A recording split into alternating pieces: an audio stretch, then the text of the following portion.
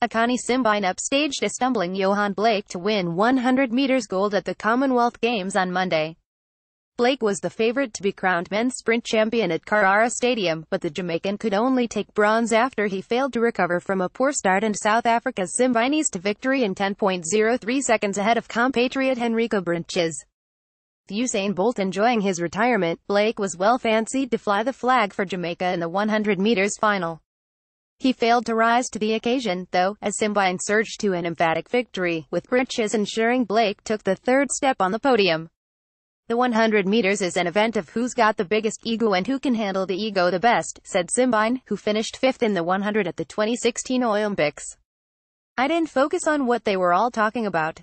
I just focused on myself, and at Team SA18 Simbine storms to victory for South Africa in the men's 100 meters final at Carrara Stadium. pic.twitter.com/m3cxhcscb, Commonwealth Games Federation, at THECGF, April 9, 2018. Last month, Bolt jokingly warned Blake there would be problems if he failed to win a medal at the Games.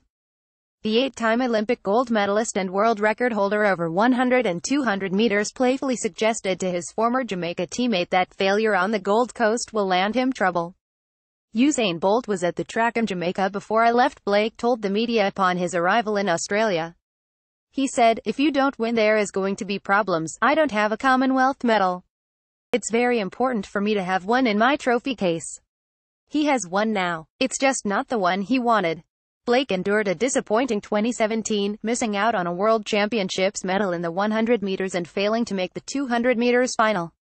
However, Bolt is the only man to go faster than his 100 meters personal best of 9.69 seconds, and the 28-year-old has set the second quickest time of 2018. Usain Bolt has left his legacy for us to carry on, and that's what we want to do, said Blake in the days leading up to the race. That's what I want, to start with the Commonwealths, to take over the dominance of the sprinting world. Turns out Simbine has his own plans.